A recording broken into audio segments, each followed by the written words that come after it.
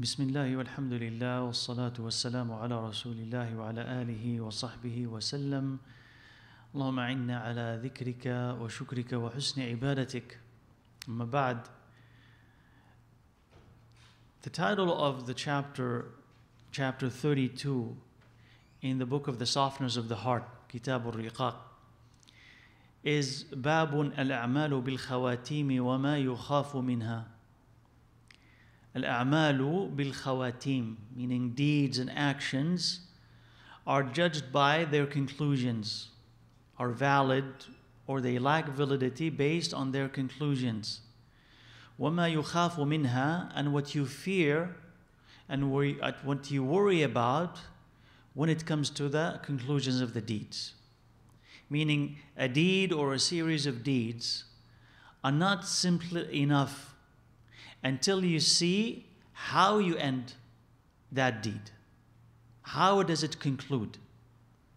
Similarly, one's life, and that is easier to understand, but it has the same meaning. That one's life, like if you at this moment is righteous, that's not enough in itself until you see what? How you die. Upon what do you die? Is it upon Islam or not? Is it upon righteousness or not? So when we want to judge a person's life, we look at the conclusion of it to see where he goes, the validity of an action or a deed, and the sum of that is one's life, is to look at how that deed concludes. And that gives us an insight into how that deed is and was. And the hadith, inshaAllah, will make it clear.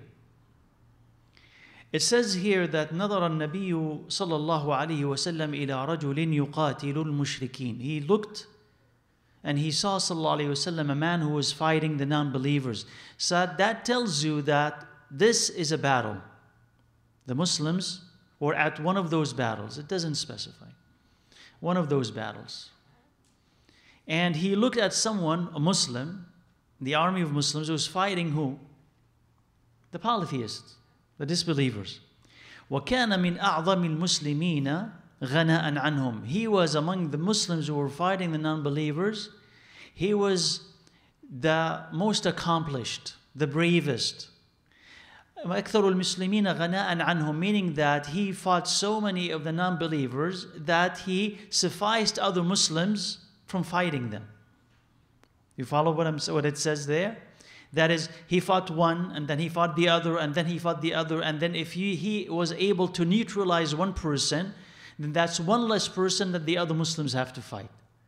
So he protected most Muslims by how brave he was. So meaning he was the most accomplished when he was fighting. فقال النبي, so the Prophet ﷺ said, من أحب أن ينظر إلى رجل من أهل النار فلينظر إلى هذا. He says, if someone would like to see one of the people of hellfire, let him look at that person. فتبعه رجل. So a man followed that man, the one who was fighting so heroically, the one whom the Prophet ﷺ said that he's going to be where? In hellfire. He followed him. فَلَمْ يَزَلْ عَلَى ذَلِكَ. He continued to fight valiantly. حَتَّى جُرِحْ. Until he was injured. So that one who was fighting so heroically was injured. قَالَ فَاسْتَعْجَلَ الْمَوْتِ. He rushed death. He couldn't wait. He panicked. فَقَالَ بِذُبَابَةِ سَيْفِهِ فَوَضَعَهُ بَيْنَ ثَدْيَيْهِ. So he took the blade of his sword, he put it between his breasts, on his chest. فَتَحَامَلَ عَلَيْهِ. He leaned on it.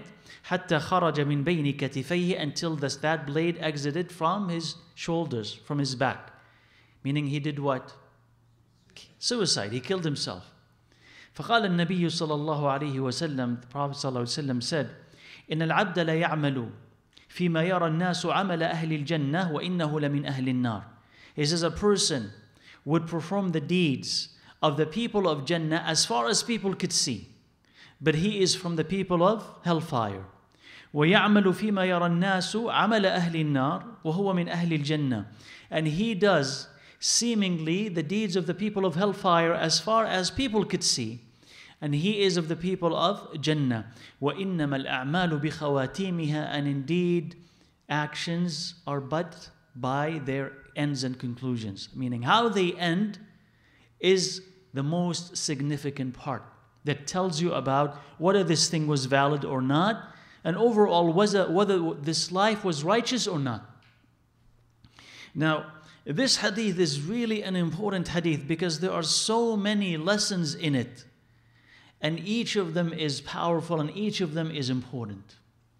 And in trying to understand this hadith, we have to understand at the same time that this thing that we've read in about 2 minutes or so really summarizes an entire event at the time of the Prophet ﷺ, that spending only 2 minutes with it doesn't serve it justice. So we have to admit, like when you're reading the hadith, and even when you're reading the Quran, there is a gap, right?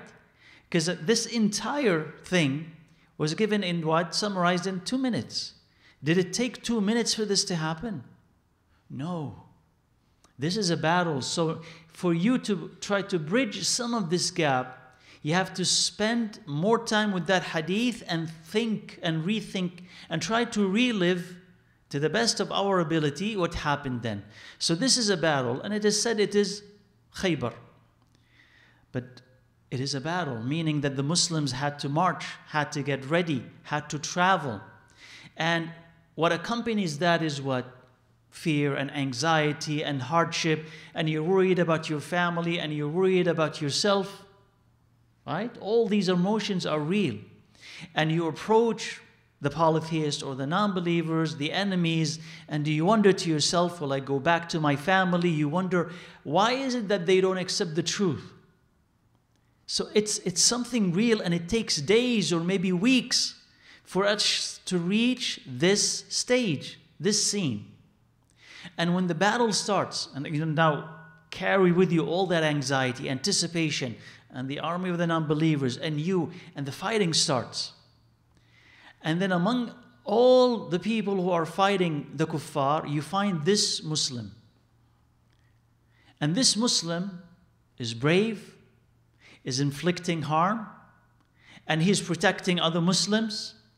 And the battle is won because of him and people like him. And because of his deeds, he's protecting you and protecting other Muslims as well. And he seems to be so daring, he doesn't care about his life. What do you describe? How do you describe that person? What is he? Huh? He's brave. He's a hero.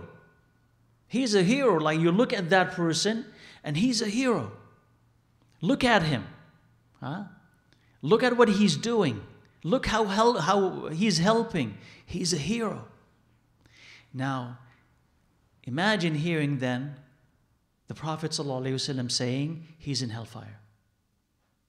The shock. Right? Do you understand the shock? That is difficult to process. So it says in other narrations of the hadith, in the Sahih as well, قال حتى كاد بعضهم أن يرتاب, that when they heard that from the Prophet ﷺ, some were about to doubt. Because to them, to their minds, there's a contradiction. How could this person be in hellfire? Because something is wrong. So how could he be in hellfire? So they were about to doubt what the Prophet was saying. Because to them, what is apparent is that this person is a Muslim fighting, he could be killed, and it doesn't make sense, it doesn't compute that he could be in hellfire. And there's a lesson in all of this. So that man who had heard this, who followed him, he said he decided to follow that man because so far he did not receive any visual confirmation that this person could be in hellfire. So he thinks to himself, what is it about this man that's going to send him to hellfire? So he followed him, followed him, followed him. This person continued to behave and do well in battle until he gets injured. And then, as you said, he kills himself. And that was the confirmation. Something that no one could know except Allah Azza wa Jal, and he had told his Prophet ﷺ, that's his end. That's what he has on the inside. But no one otherwise could know this. And that's why he said sallallahu alayhi wasallam that a person could perform the deeds of the people of heaven as far as people could see. So one of the first lessons here that we have to learn is what you see is not always reality. Sahih? So you could, absolutely, right? So you follow, right? So what you see is, you could see that this person is performing so well and is defending Islam. So as far as you could see is, he is a righteous person, he is a good person, but the reality, the inside is only known to Allah Azza wa Jal. That's why when you want to praise someone, what do you say? نَحْسَبُهُ كَذَا وَكَذَا. I think him to be this and that. Because the certainty of knowing what is in his heart belongs to Allah Azza wa Jal. But you don't know. What does he have in his heart or in her heart? As far as you can see on the outside, he's righteous, he prays, he gives zakah, he gives da'wah, this. The inside, I leave it to Allah Azza wa Jal. So here, you don't always, or you can't always trust your perception. You could see that someone should be in Jannah, but he is not. And that shock is real. So even if at the time of the Prophet ﷺ, if some people at that time could doubt, that could happen today more so. That people could doubt that even more so today. For instance, an example that we can learn from today is that suppose, to kind of like bring this closer to home, suppose that hypothetically there's someone who defends Islam, right? Defends Islam. I don't mean physically, I mean in speech, in writing. And you look at him, and he is a great defender of Islam. Suppose then hypothetically, and you love him so much, so suppose hypothetically after some time, he starts to waver. Suppose hypothetically, after some time, he strays and he rejects Islam altogether. What does that do to you? Shakes your iman, doesn't it? Absolutely, it's a fitna. And it's hard because this person who is a defender of Islam and you've invested so much of you in him emotionally, you're connected to him. All of a sudden, maybe not all of a sudden, but maybe to you it seems like unprecedented. He moves from this to the opposite and he loses faith. What does that do to your faith? Undermines it. And here is where you start or have to emphasize that I'm worshipping Allah Azza wa Jal, not people. And I'm following Muhammad sallallahu alaihi wasallam, not people. So any da'iyah, and this is important for you to acquire independence in terms of emotional independence. Any da'iyah is guiding you to the Prophet sallallahu alaihi wasallam. Where that da'iyah to deviate, he deviates. Were he to abandon, he abandons. But you do not lose your faith in Muhammad sallallahu alaihi wasallam because he's only a guide and a messenger to the messenger. You with me? He's only a messenger to the messenger. So you always have to remind yourself that I love him as long as he follows the Prophet sallallahu alaihi wasallam. If he starts to waver, if he starts to compromise, then he will deserve less allegiance, less love in accordance with what he had wavered and what he had compromised. So it's important to remember this because we get attached sometimes to people and we forget that they're supposed to guide us to something that is higher, and that is Allah and His Prophet. So that is one important lesson. And we emphasize the other lesson, which is what? That a person could be doing the actions of the people of heaven as far as people could see and enter hellfire. So in the case of this man, apparently he was doing the deeds of the people of heaven. He was doing what? Jihad. The greatest, like the pinnacle. Dhurwatu sanam, the pinnacle. Because you are endangering your own existence. You're sacrificing your own self. There's nothing greater than that. You can sacrifice time. Subhanallah, we sacrifice time, we think that we've done a lot. We've sacrificed a little bit of money, we think that we've done a lot. This is a person who is willing apparently to sacrifice his own self. So you would think to yourself, this person should be the first to enter Jannah, right? How does he end up in hellfire? Then there must be something missing on the inside. Because apparently, heaven. Inside, that's a different story. And when your outside doesn't match the inside fails you. Right? The inside fails you. Now, we don't know this man. Was he a hypocrite, meaning he was simply fighting on behalf of his tribe because of certain allegiances? Or was he a Muslim, but he panicked and he killed himself? And because of that, he deserved hellfire. We don't know. And the beautiful thing about the Sahaba, radiyallahu anhum, is that they didn't ask. And there is beauty and an art form and adab, manners, to questions. And this is something to learn actually from this hadith as well. That if you have the ability to ask anything, does not mean that you should ask anything.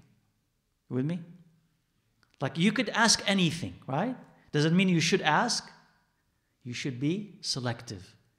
And ask about what benefits you. So asking whether this person was a kafir or a Muslim may harm his family. You follow? Could harm his family, disgrace his family, deeply sadden his family. And the Prophet ﷺ didn't volunteer and say he's in hellfire because he's a hypocrite, or he's in hellfire because he committed a major sin. He just said hellfire. So for the Sahaba who don't want to harm other Muslims and who understand that the Prophet spoke and he said what they need to hear, they simply closed the issue. They simply closed it. Now we know enough. I don't need to go to the Prophet ﷺ and say, oh Prophet of Allah, was he a kafir? Was he this? Was he that? You don't need to know that.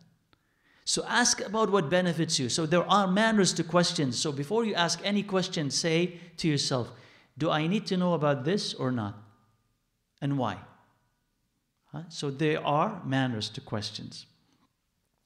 And this hadith teaches you apprehension, fear of what may come. So it negates arrogance and also gives person hope. So in the sense of a righteous person, you can never look at what you're doing and say, this is it, I'm guaranteed Jannah.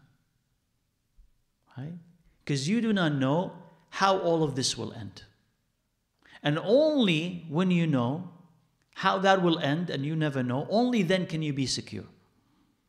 So if your end is La ilaha illallah Muhammadun Rasulullah, then alhamdulillah, that is a great end. If your end is you're doing something pleasing to Allah and then you die, then that is a good end. But if a person is doing something good and then they abandon that and they do the opposite and die like that, it tells you that the good that they were doing was missing something. What was it missing? Maybe ikhlas, sincerity. Maybe ikhlas, maybe there was no sincerity in it. Maybe there was a hidden sin that that person just kept to himself and did not treat, and it continued to grow until it defeated him. And so he abandoned faith. Maybe he tempted himself. Maybe he accepted fitna. Maybe. There are a lot of things that could be at play. But at this particular moment, if Allah had guided you to do something good, you should be pleased with the fact that Allah had guided you, but also worried of what will happen tomorrow and the day after or the day after. How will I die? So part of the things that you should ask Allah Azza wa Jal is husnul khatimah. To have a beautiful end. Have a beautiful death. Death upon the Quran, the Sunnah, death upon Islam. That the last thing that you would say is La ilaha illallah. That Allah would maintain your iman until the end. That Allah Azza wa Jal will not let the shaitan attack you, or not let whatever your weaknesses you have grow and defeat you. So it does give you fear of Allah Azza wa Jal and negates arrogance. You can go to Hajj, you can give zakah, but you say, Ya Allah, accept from me. And you hope that this will continue to be this case until you die. وَالَّذِينَ يُؤْتُونَ مَا آتَوْا وَقُلُوبُهُمْ وَجِلَةٌ. to those who give what they give and their hearts are apprehensive. So Aisha radiallahu anha asked the Prophet sallallahu alaihi wasallam, who are those people? Are they the sinners? He says, no, they are the righteous who give and they're afraid that it's not going to be accepted from them. So the righteous and those who achieve a certain level of righteousness, taqwa, their fear is al-khawatim. What will happen with the khawatim? What will happen when I want to die? So everything that they do, they hope with Allah Azza wa Jal that it would maintain that momentum, and they know that tawfiq, that success is in the hands of Allah Azza wa Jal. It gives hope also for those who may be sinful. Not false hope or false wishes, but hope that a person could be doing the actions of the people of hellfire, but there is something good in them. There's something good in them. They love Allah, they love His Prophet sallallahu alaihi wasallam. They make dua. Somebody made dua for them. There's something there. And then they enter Jannah because towards the end of their life they change.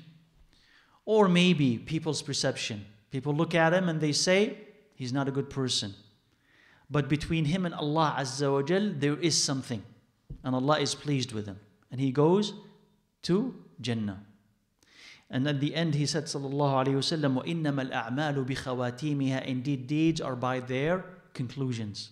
So whoever says La ilaha illallah and it ends like that, Allah Azza wa Jal will give him Jannah. من كان آخر كلامه لا إله إلا الله دخل الجنة. If your last thing that you say before your death is La ilaha illallah, you will enter Jannah. Now, is it easy to say La ilaha illallah at the end of your life? No. So how do you get ready for it? By living it now. Right? Because think to yourself, this person, let's assume that he was Muslim. Okay? When he got injured, what happened to him? He panicked. And when you panic, what did he do? He killed himself. Now, you may say to yourself or think to yourself, well, I mean, at death, I'll have the presence of mind and the strength of heart. I'll say La ilaha illallah. But you're going to be panicking. Or if something else happens, you may deviate like that person deviated and do something that you will regret. What is the thing that's going to hold your heart in place? Tathbeetul qalb. The steadfastness, the stability of the heart. What is the thing that's going to hold your heart in place? Similarly, also to those who have heard the statement of the Prophet sallallahu alaihi wasallam, this person is in hellfire. Now, to them, it didn't make how could I reconcile this? What is the thing that is going to make you believe the Prophet sallallahu alaihi wasallam, even when your senses are against it? It's not easy to have faith, even when you're being challenged. So the thing that will keep it in place is iman, is taqwa right now. Right?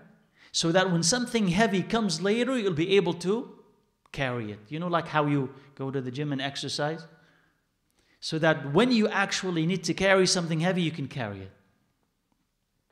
So when you train yourself now and you lean on Allah Azza wa Jal and you ask for His support and you acknowledge your own weakness, but you keep asking Allah to preserve your faith, when something catastrophic, unexpected happens, Allah Azza wa Jal will hold your heart in place and it will not shake. And you'll be able to withstand that test. But if there is a flaw in the heart, you'll panic. And an easy, simple example is that you think that you're patient. I think I'm patient. I think I'm a strong person. Then all of a sudden, you lose your job. What happens to you? You panic, right? Where is money? Where is money going to come from? How will I live? How will I pay my rent? What is going to happen to you panic. So where does that come from? Because the heart is not ready for it. Whereas a person whose iman is strong, he could lose his job. Yes, it will challenge him, but he will come back soon to say, Allah will provide. Inna lillahi wa inna ilayhi raji'un. So that return is quick. So a person who is injured, like that person, and it hurts, and death or suicide is a quick end, quick solution. What is going to stop you from committing suicide? recognizing that this is something that if you do, may doom you when you meet Allah Azza wa Jal. So if the fear of Allah is greater than the fear of that unknown next day or 2 or 3, you're not going to kill yourself. You'll be patient until Allah is the one who decides to take away your soul. Or you'll not panic when you lose a loved one, or you're not going to panic when you lose your job, source of income. Why? Because you'll always fall back onto Allah is there. But you have to have that in your heart for it to make sense. Otherwise, you'll be looking in your heart and around you for support, and it's not there because you have not built it. You have not practiced it. And similar to that is that doubt that some Muslims had. The Prophet ﷺ said, he's in hell. How could that be? So, if you don't have Iman, you may doubt the Quran. Right? You may doubt Muhammad ﷺ. Unless you do what? Unless your Iman is strong enough that you say, I'll re-examine what I understand. I'll re-examine my eyes and ears and not doubt the Quran and Sunnah. At least I'll suspend judgment and say what I've seen and what I heard is questionable. But what Allah has said and what His Prophet have said are not. I'll believe in this and I'll search for confirmation for the other until I find it. Like that man. Because that man, to him, okay, the Prophet said something, it must be true. What I'm saying doesn't fit. What is missing? So you investigate. Now, you don't always need to investigate. Some things are beyond investigation. But that man was able to because that man was in front of him. He investigated, pursued, and he saw in front of him that he had killed himself. And he said, Sadaqa Rasulullah. He spoke the truth. There's no way that you could have known about this, unless you're a prophet of Allah. And if you believe that he's a prophet of Allah, then his knowledge goes beyond what you see. Sahih? And beyond what you have experienced.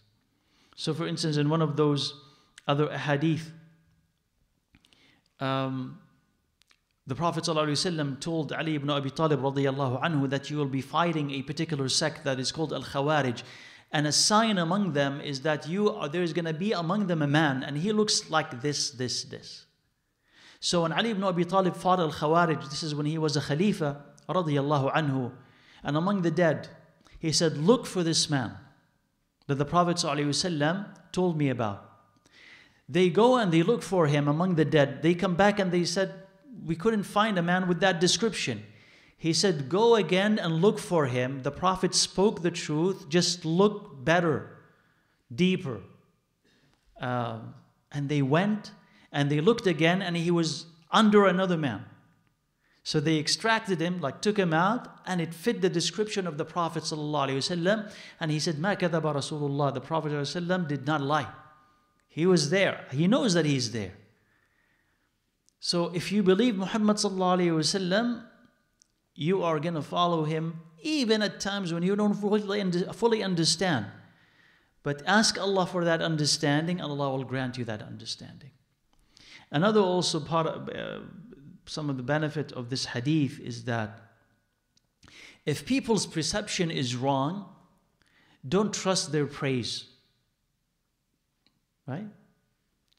That is, they may look at you and think that you are of the people of Jannah.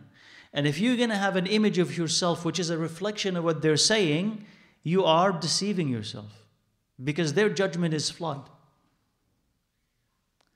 And if you're going to, the opposite is true. Their judgment of you is flawed when they think that you're of the people of hell, and their judgment is erroneous, is based on, false evidence, is based on a lack of information. But what is important is that you can't look at them and say, what you think of me is right and what you think of me is my end. That's not true. So that's why they say, don't let the praise of people deceive you. You know yourself best. They know the best about you, right? And why do people know the best about us? Because that's what we show them. Sah? That's what we show them. No one is going to come out of his house wearing all of his flaws, saying, look at my mistakes. No one, we all conceal. So they see the best of you, so they judge you based on the best of you, but you know the worst of you. So don't let their praise, their assessment deceive you. Right? And you know what the statement of Abu Bakr radiallahu anhu, when he said, Allahumma ij'alni khayran mimma yadhunnun, waghfir li ma la ya'lamun, wa la tu'akhidhni bima yaqulun. When somebody praised him, he said, Ya Allah, don't hold me responsible for what they say, and forgive what they do not know, and make me better than what they say. Right? Forgive me for what they're saying. Like if they're saying something that is excessive, forgive me for that. And forgive, or don't hold me accountable for it. And forgive me for the things that are hidden that they don't know. And make me better than what they're saying. That is a beautiful dua that frees you from people's praise and assessment. Of course, you want to have a good reputation, but at the same time not be enslaved by it. Wallahu a'lam. So, إِنَّمَا الْأَعْمَالُ بِالْخَوَاتِيمِ. Again, just to emphasize here, and I've repeated this, but because it's important, how something ends tells you about how it started and how it was in the middle of it. If a salah has ikhlas in the beginning, ikhlas in the middle, it's likely to have ikhlas at the end. If a person has sincerity beginning and middle, he's likely to continue with that sincerity at the end. If a person has righteous in the beginning and middle, he's likely to continue that righteousness at the end. If something is flawed in the beginning and middle, that flaw will show itself clearly at the end. Clearly at the end. And that's why the khawatim, the end of everything, reveal the nature of our deeds and the nature of our lives. Wallahu a'lam. The following chapter, this is number 33, Babun al-uzlatu rahatun min khullati su. He says solitude, being away from people. Solitude is comfort and relief from bad company. So that's the title that Al-Bukhari rahimahullah gave. And under that heading, he said, or he narrated rahimahullah, 2 hadiths. Someone comes to the Messenger sallallahu alayhi wasallam. He says, Ya Rasulullah, O Messenger of Allah, ayyun nasi khair, who are the best, or who is the best of people? So they're asking, who's the best? Right? And that is an A'rabi, a Bedouin, a nomad, comes to the Prophet sallallahu alayhi wasallam, O Prophet of Allah, who is the best of people? So he said, sallallahu alayhi wasallam, رَجُلٌ جَاهَدَ بِنَفْسِهِ وَمَالِهِ. He says, a person who made jihad with himself, with his self, and with his wealth. وَرَجُلٌ فِي شَعْبٍ مِّنَ الشِّعَابِ يَعْبُدُ رَبَّهُ وَيَدَعُ النَّاسَ مِنْ شَرِّهِ. And a man who is in a valley. A valley is, something that is between 2 mountains, a path between 2 mountains. فِي شَعْبٍ مِّنَ الشِّعَابِ. He, in that valley, he worships Allah and he protects people from his evil. Keeps away from protecting people with his evil. So, in response to the question, who is the best? The Prophet ﷺ gave 2 types of people. The first is one who does what? Jihad. Jihad with his self and jihad with his wealth. So that is a person who is active in the middle of people, talking to them, advising them, commanding good, forbidding evil. And where it needs to, he does jihad. He does jihad with his money, and he does jihad with his body. So he's in the midst of it. The second one is a person who had withdrawn from people. That's al-uzla, that's solitude. He withdrew from people. في شعب من الشعاب. He's in a valley, meaning away from people. What does he do in that valley? يَعْبُدُ رَبَّهِ. He's worshipping Allah. That's the reason why he's there. يَعْبُدُ Allah. He's worshipping Allah. وَيَدَعُ النَّاسَ مِنْ شَرِّهِ. He is protecting people from his evil, meaning he doesn't harm anybody. That is the second best. Now, why was the first the very best? And that's why he comes first, right? Who is the best? He says, رَجُلٌ جَاهَدَ. Because that person who is a mujahid does 2 things. Reforms himself and he reforms other people. Teaches himself and teaches other people. And that is the greatest benefit for those who can do that.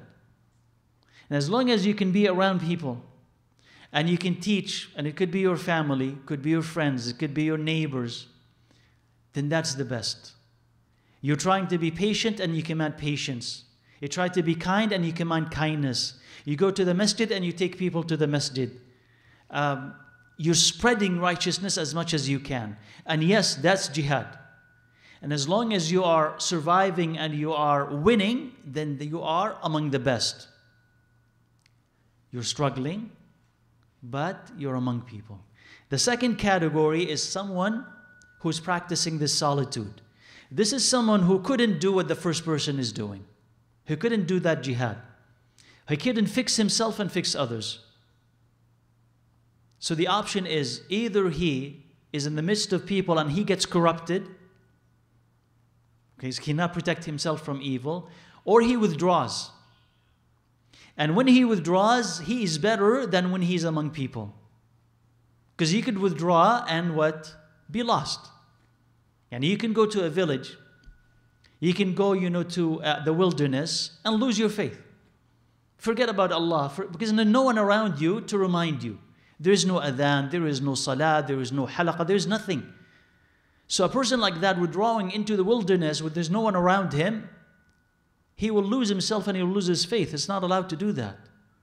But this person is strong enough that he has enough knowledge, he has enough practice, he has enough devotion that when he moves away from people, he can worship Allah Azza wa Jal and at the same time doesn't harm anybody around. That the Prophet ﷺ has praised. But this should happen only when, right, that person had given up on the fact that he could be around people. And that person doesn't have other obligations. He doesn't have family. He doesn't have people that he should take care of. And also he shouldn't withdraw so much that he does not attend any salah or does not attend any jum'ah and does not get any reminders. Moving away like that is excessive.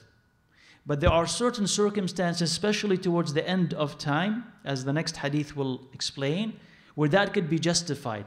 But in the world that we live in today, what you need from this hadith, this particular hadith, is you could be one of two people. One who tries to fix himself and fix others, and that is the best if you can. If you're unable to do this, then at least take care of yourself and don't harm other people. So those are the two levels that we're talking about. We don't recommend to people at this moment that you move to the wilderness or move to the jungle and worship Allah alone. You haven't reached that stage yet. Although there will be times when that will be the best thing to do. Evidence is the next hadith, where he said, sallallahu alayhi wasallam, يأتي على الناس زمان خير مال الرجل المسلم الغنم يتبع بها شعف الجبال ومواقع القطر يفر بدينه من الفتن. He says, there's going to come a time upon people that the best money that a man will have will be sheep, meaning he will be a shepherd, and there will be sheep. يتبع بها شعف الجبال. He will take them to the mountain tops and where the rain drops. يفر بدينه من الفتن. He's running away, saving his religion from fitan. So there is enough fitna for that person that he abandons society altogether. And what is his money? What is left? The only thing that he has, ghanam, sheep, cattle, animals, because that makes him sufficient, right? It produces meat, it produces milk. He doesn't have to interact with people, he doesn't have to depend on anybody else. It is him and Allah Azza wa Jal and the rain and grass. That's it. And is this an easy life, by the way? Absolutely not. Absolutely not. So in general, when you're going to withdraw from fitna, you are going to be challenged. When you're going to separate yourself from temptation, you are going to be challenged. And one of the things that we want to learn from this hadith is that it is incumbent, it is necessary to separate yourself from the fitna. But first of all, let's understand what is the kind of time where this is justified. So, the time of Ad-Dajjal, for instance.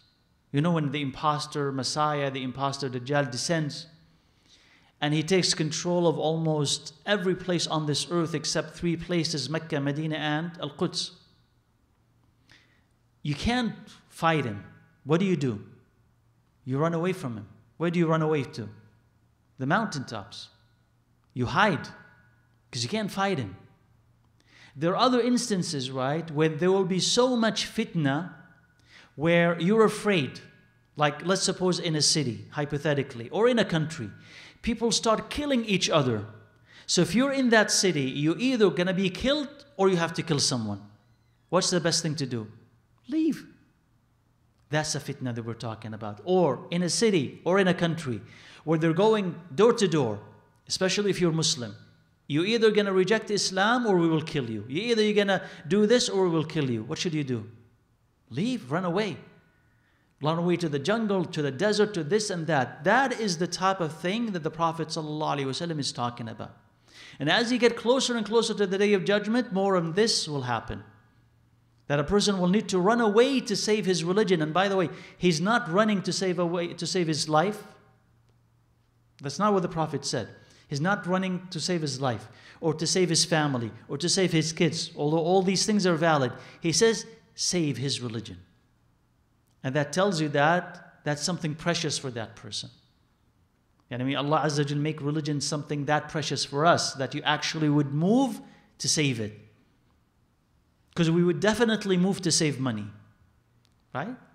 Definitely, right? Like if you're thinking of buying a house or you're renting and you discover that this is a better, cheaper neighborhood, what happens? Boop, immediately move. Right? Why not? Better investment. But when it comes to faith and religion and Islam, we're not as motivated. You don't move for the sake of faith. Or you get closer to the masjid, or there's a better Muslim community, or you'll be away from bad influences. You don't really consider moving for the sake of Allah Azza wa Jal. But this man had made this sacrifice. And this type of life is difficult. You could imagine that that person, if he were to say yes, maybe to that fitna, whatever that fitna may be, he could stay in his house, he could eat good food, he could be around his friends, he could have luxury around, and not have to live like this. Sheep that he has to travel with every day, maybe it rains, maybe it doesn't, maybe he has enough milk or not. It's a rough life. But if for the sake of Allah Azza wa Jal, he does it. Right? And that's the title of the chapter, Al-Uzlatu Rahatu Min Khullat As-Su', because in that solitude, he protects himself from bad influences and bad people and preserves his faith. Now, as I said, what we take from that hadith is that you need and we need to put a distance between us and fitan. We may not do what he did because we don't need to do that at this moment. But we always need to put a distance between us and fitna. So consider, what is the fitna in your life that is taking you away from Allah? What is the thing that is haram, that is invading your home? And see, did you and can you put a distance between you and it? So if it is something you visit online, can I block that website? Can I stop visiting it? Can I block the times where I'm more prone to visiting that website so that I don't see it? If it's a place in the city, can I avoid that place so that I put a distance between me and it? Not only a distance between me and it, between me and two other neighborhoods that will lead to that place. If it's a person, can I put a distance between me and that person? If it's whatever it is that is bringing you closer to the shaitan, that is a fitna, could you distance yourself from it, even if you had to sacrifice something? Even if you had to sacrifice some halal to protect yourself from the haram, it's worth it. So distancing yourself from fitan is necessary. And al-uzlatu rahatu min khullat as-su', that is solitude when it protects you from evil company, is better than evil company. Now, not everybody can withstand solitude, but the scholars do advise some solitude as long as it is beneficial. So you still need to attend Jum'ah, right? You still need to attend the Jama'ah. Attending study circles is good. Being around family is a great balancing act. Having friends to talk to is comforting to the mind and body, right? Playing sports is good, right? Because you get to spend energy. Hobbies are good. All of that. To have a balanced life, it's necessary. But when do you need some solitude? If the company is bad, solitude. If the influence is bad, solitude. Or also, you need some time alone between you and Allah Azza wa Jal. For what? For dhikr, for dua, for Quran, for simply just to have some clarity on mind. You can't simply be or demand noise. I must have noise. I must be always be occupied. No, you have to be comfortable enough to be with Allah Azza wa Jal. And as long as that is beneficial, great. When you find that your solitude is causing harm, then you have to stop it. So solitude that causes harm is what? You sit with yourself and you find that the shaitan is playing with your head. Then you should do what? Stop your solitude. Go to your family, go to your friends, see the Quran. Be in public. Just be in public so that you don't do something that you regret, that is sinful. Or those thoughts that are coming and knocking on your heart and saying you this bad thing, that bad thing, you're bad, this bad, they stop. So solitude is good, but with moderation. And some people, can do more of it and some people could do less of it, but you should be the final judge. And if you don't know, ask. Is what I'm doing right? Is I'm doing wrong? Should I do more of this, less of that? Ask, and Allah Azza wa Jal, if you truly ask Him, Allah Azza wa Jal will guide you. Now, the following one is Babu Raf'il Amana. This is the lifting or taking away of amana.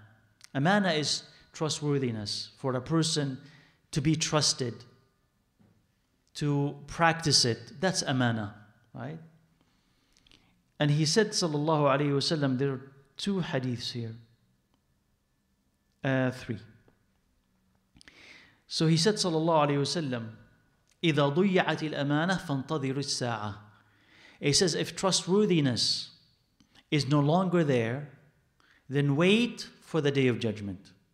If trustworthiness is no longer present, meaning you can't trust people, wait for the day of judgment. They say, how is it not there? How will it be lost, O Prophet of Allah?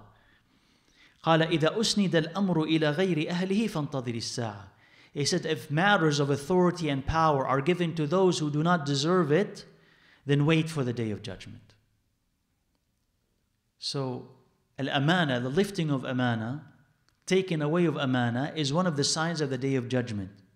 And this here, sallallahu alayhi wasallam, when he explains, إِذَا أُسْنِدَ, if matters of authority and power are given to those who do not deserve it, that's an explanation of it. That's an instance of it. That's something that you could see. So what does it mean, power and authority are given to those who are not worthy of it? Now, who becomes the king? Somebody who's qualified or unqualified? Unqualified. The prince, unqualified. The president, unqualified. Prime minister, unqualified. So what does that mean? It means that the standards are upside down. That's the kind of the nature of the day of judgment, is that things are wrong. Right? They're on their heads. Nothing is right.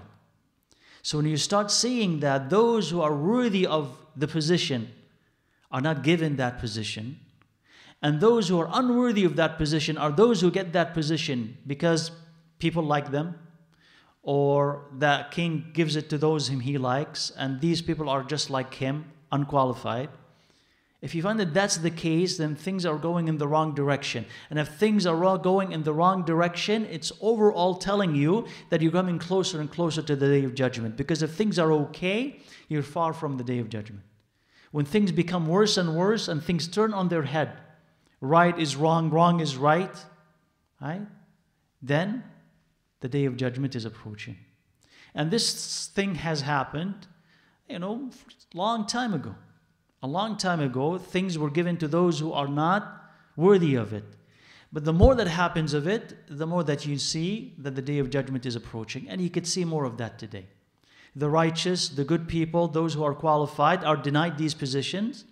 And those who rise to the top politically and also in terms of fame are those who possess nothing to give. And they're clueless. So you look at it and you say, if they continue to run the world the way that they are running it today, they'll destroy it. And then eventually, it will be destroyed. So here, sallallahu alayhi wasallam is saying that the lifting of amana, the disappearance of amana, is one of the signs of the day of judgment. And in the following hadith, and it's a longer hadith, the Prophet ﷺ explains how that happens and that it is a gradual process of losing trustworthiness from the heart as you lose your iman. And that iman and amana are connected. And they should be connected. So he said, this is Hudayfa who narrates this hadith. He said, the Prophet ﷺ told us about two things. I've seen one of them and I'm waiting for the other. He told us the following. He said, إِنَّ الْأَمَانَةَ نَزَلَتْ فِي جَذْرِ قُلُوبِ الرِّجَالِ. He says, amana, trustworthiness, was placed in the middle of men's hearts. In the middle of people's hearts.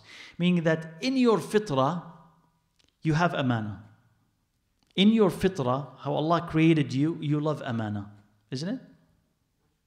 Naturally, right? You love those whom you can trust. You seek them. You want them. So it's in your fitrah. Okay? قال ثم علموا من القرآن ثم علموا من السنة. Then people after, Allah gave them the fitrah of amana and He put also iman in their hearts. Then they've learned the Quran and learned the sunnah. Meaning they had this trust and they could be trusted. And when they learned the Quran, that was enhanced. When they learned the Sunnah, that was even enhanced further. So the Quran and Sunnah came and they solidified the fitrah. So a person who was trustworthy before Islam, with Islam he becomes what? Completely trustworthy.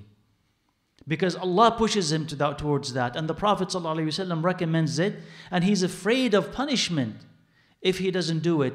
So both of your fitrah and your revelation, they meet together to support that good character of being trustworthy. Meaning that if you say something, you do it. Somebody trusts you to say something, you do it. You promise, you fulfill the promise. Nobody suspects you. Your word is gold. You say tomorrow, it's tomorrow. Right? And that, again, stems from your iman. And we may visit this, inshallah. وحدثنا عن رفعها, and he said, Hudayfa, and he told us about how it will be taken away. So he said, ينام الرجل النوم فتقبض الأمانة من قلبه فيظل أثرها مثل أثر الوقت. He says, a person goes to sleep, and amana will be taken away from his heart, and there will be a trace left, مثل, on his heart, like a small trace that will leave on his heart. Meaning, some amana will be taken, but some will be left, and it will leave a trace on his heart because it was taken away. ثم ينام النوم, then he sleeps again. فتقبض, then amana will be taken more. فيبقى أثرها مثل المجلي, it will leave a trace like a blister. كجمر دحرجته على رجلك فنفض فتراه منتبرا وليس فيه شيء. It becomes like a blister, full. It looks like it's full, it's a bubble, but inside it's empty. And he gives here, sallallahu alayhi wasallam, an example, kajamrin, like ember, that rolls on your leg and it leaves blisters. It has in it pus, or it has in it liquid, but it's just empty really. Okay, it's just shape, but there's nothing in it.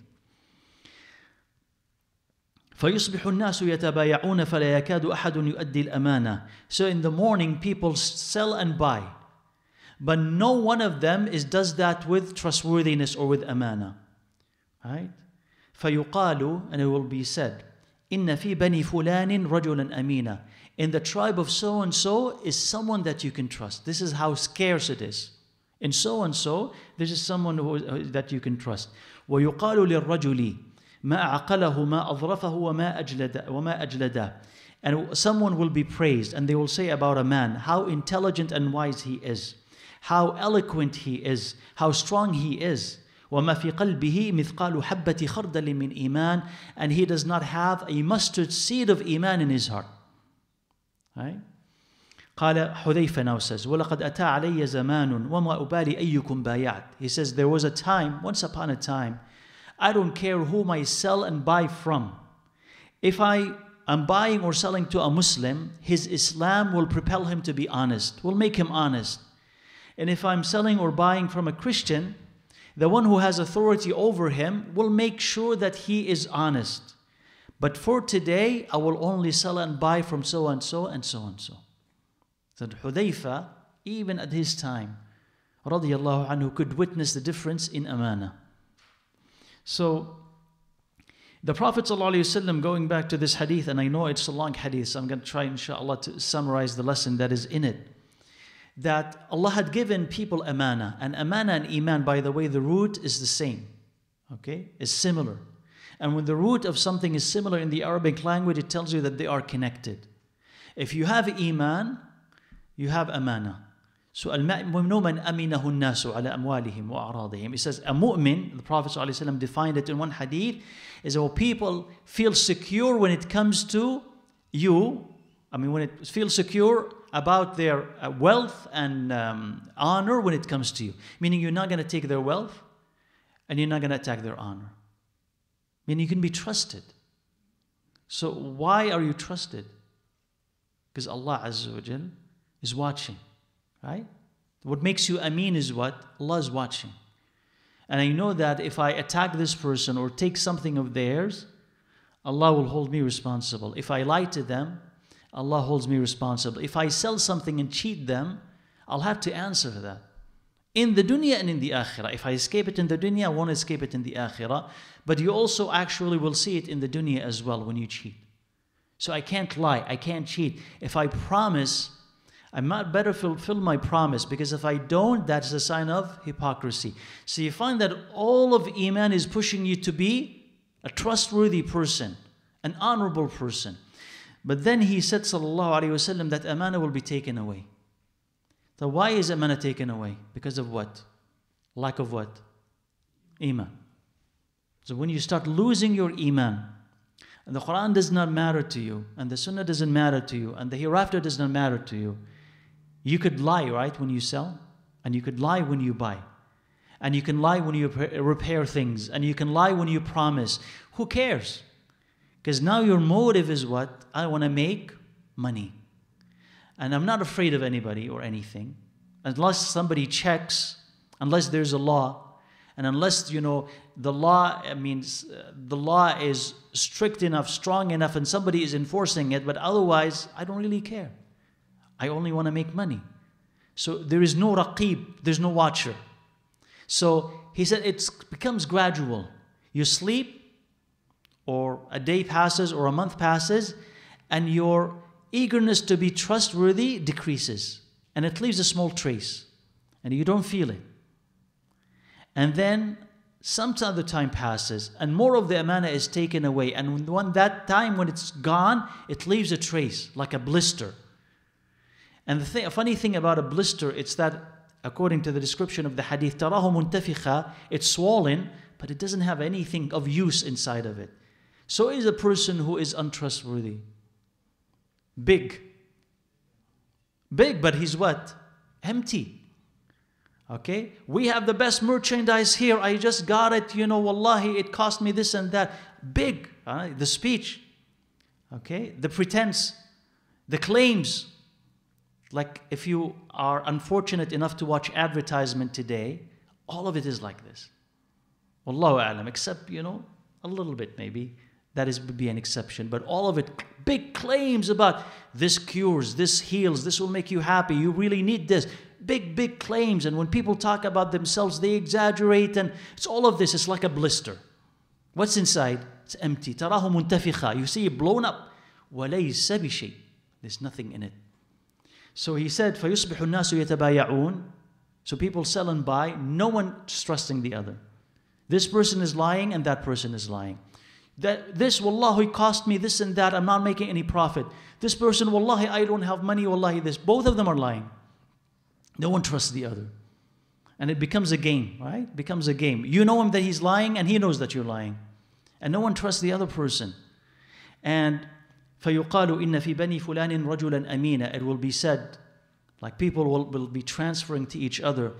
In the land of so-and-so, in the tribe of so-and-so, there is a trustworthy person.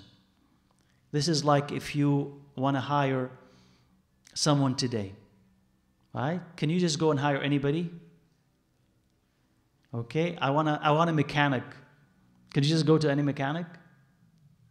Or I want a contractor. Any contractor? No. You ask, whom can I trust? Because I know that most of them I may not be able to trust them. So where? So and so, in that area, or in that area, he can be trusted. That's like what he's talking about. Inna fi bani fulan, in that area, that person you can trust. Means that the rest, no. Right? You can't. So amana is lost. وَحَتَّى يُقَالُ لِلرَّجُلِ, and someone will be praised. I mean, who's praising him? People are praising him. MashaAllah, this person, he is so wise. MashaAllah, this person, look how well he speaks. MashaAllah, this person, look how strong he is. MashaAllah, MashaAllah, MashaAllah. And he said, Sallallahu Alaihi Wasallam, he doesn't have a mustard seed of iman in his heart. So again, people's praise. Because the standards have been corrupted. Who's good and who's bad? Huh? Who's good and who's bad? If it's according to people, it's a person who doesn't have iman in his heart. Whereas the person who has iman in his heart may not be as eloquent and may not be as strong as this person. But he's a good person inside of Allah Azza wa Jal. But to people, he's not. So again, you cannot trust someone's praise if that person is not worthy of giving praise. Is not worthy of giving praise. That if a person who's praising is a scholar, is a righteous person who looks at it the way that Allah wants you to look at it, then yes, go ahead. Okay? Believe that. But if it is not, it comes from a corrupted standard, you cannot really believe it. And so you see even the world today, those who are praised and celebrated are those who have nothing in them to give. And those who actually have something are those who are ignored. But again, that's because amana had been lost and power and authority and attention is given to those who do not deserve it. And finally he said, radiyallahu anhu, he said, there was once upon a time, I didn't ask whom I would buy and sell from, because I could trust everybody. Like at the time of the Prophet ﷺ, at the time of Abu Bakr, at the time of Uthman, it doesn't matter. Imagine a society where that is the case, where you would go and buy bread, buy barley, hire somebody to do something, and all of them can be trusted. Imagine that. No one is going to gouge you, no one is going to lie to you or tell you it cost me so much and it didn't. Inflate the price, no one is going to lie to you. But then he reached a stage and a time, radiyallahu anhu, where he said, now I will only deal with this and that. Right? This and that. Wallahu a'lam. There's one single hadith left, but I will leave that inshallah to next week inshallah, just to see if you have questions regarding anything that we've just said. Barakallahu feekum. Wa iyaakum inshallah. Anything you would want to add, tfaddal.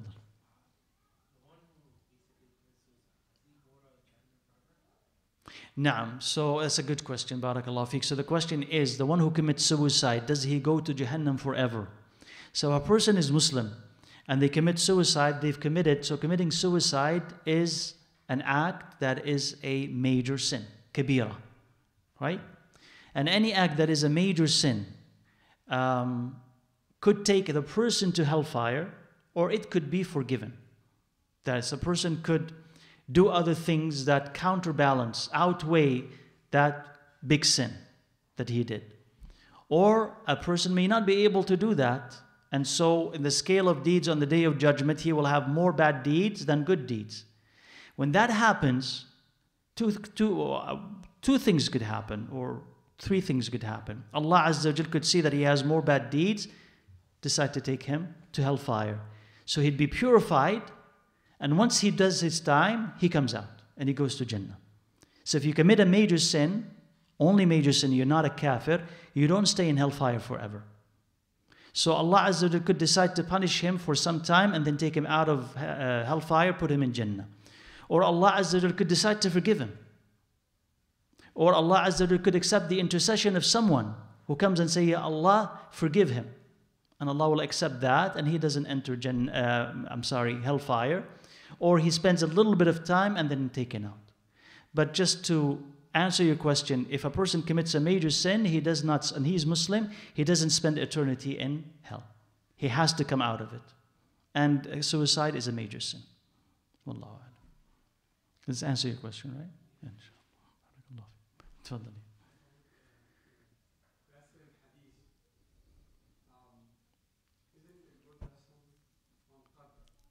Mm-hmm.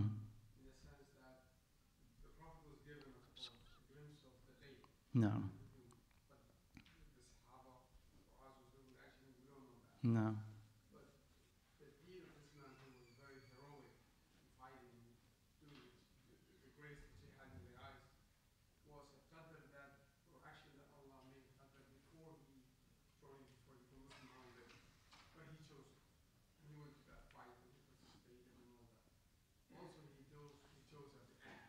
No.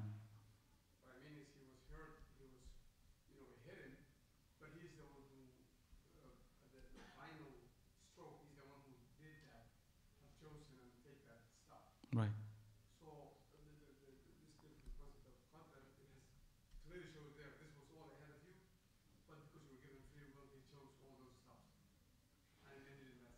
Right. Right. So yeah, the comment of the brother Barakallah fi is that there's also a lesson in that hadith about the madman killing himself, about the destiny, about the qadr of Allah Azza wa Jal, and how Allah had destined all of this, that it was going to happen. Of course, it does not negate, as he said, the free will that that man had. He is the one who decided to go to battle. He is the one who decided to fight, and he is the one who eventually decided to kill himself and end his life.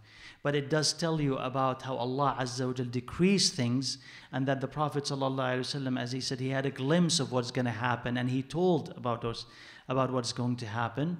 So it's in a sense important here to see the power of Allah Azza wa Jal and the knowledge of Allah Azza wa Jal, that how He knows what is going to happen before it happens, and He informs His Prophet sallallahu alaihi wasallam. At the same time, right, the fact that that man did what he did, he wasn't forced in any way to do it, yet he did it because he wanted to do it. Otherwise, he would not be responsible to do something he was forced to do.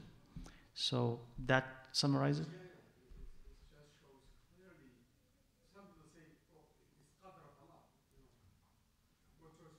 Yeah, of course, absolutely. And you could see it there, because in many things that we do, you could see that you could stop or you could proceed. You could end or you can begin. So yeah, so you see that you could do that. The only time where you would know that this had to happen is after the fact. After the fact, you would know Allah decreed it this way. But before, you even sense it in yourself that I have a choice now. I could go to work or stay home. I could go to masjid or I stay home. You feel that you have a choice. And at that moment, you have the power, as far as you know. You have the power to go either way. After that is only that it's revealed to you that it's going to happen this way or not that way. Wallahu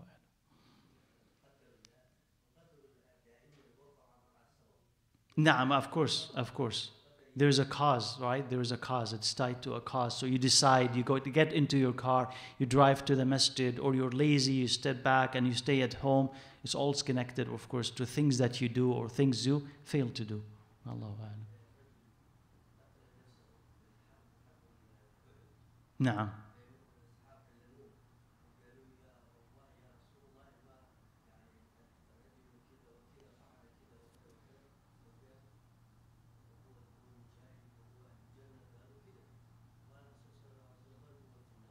نعم نعم نعم نعم نعم نعم بارك الله فيك صحيح صحيح. Okay, inshallah. Anything else? تفضلي.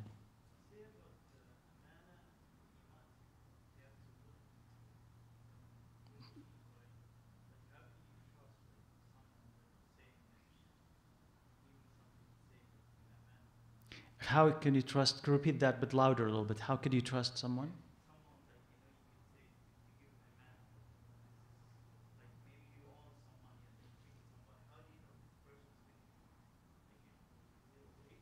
Okay, how could you trust someone, right, and know that he has amana, like so trust him with a deposit? You don't know that person, so how can you trust him to know that he's worthy of that deposit that you give to them? You'd have to have enough experience with that person so that you know that he has enough faith and he has enough integrity and he has enough honesty, and only knows if you know, it only happens if you know him very well. You can't assume just because he comes to the masjid that that person is going to be trustworthy, or just because he has some knowledge that he's going to be trustworthy. But you have some experience with him. You know that he's a muttaqi, you know how he lives, you see it in his character, and eventually if you need to trust him, you make it based on that, on those kind of, on that evidence. Similar to, an amana that you find, that you decide that this plumber, contractor, doctor, same thing. Why would you give your body to a doctor? Okay, because he must have amana, otherwise you would never surrender your body to him. So you make the best judgment. He's graduated from here, he has this track record, there are laws to protect me, this, I can trust. Right? So that's how you decide, based on the evidence that you collect. And if you have enough of it, you can say, I'm comfortable and I can trust him. If not, then you say, I can't find a person to trust. Wallahu a'lam. Jazakallah. طيب. كيف? Yeah. You judge based on what you know, right? Inside is to Allah Azza wa Jal. طيب. جزاكم الله خيرا. Now we'll see you inshallah next week. سبحانك اللهم وبحمدك أشهد أن لا إله إلا أنت استغفرك وأتوب إليك. الحمد لله رب العالمين.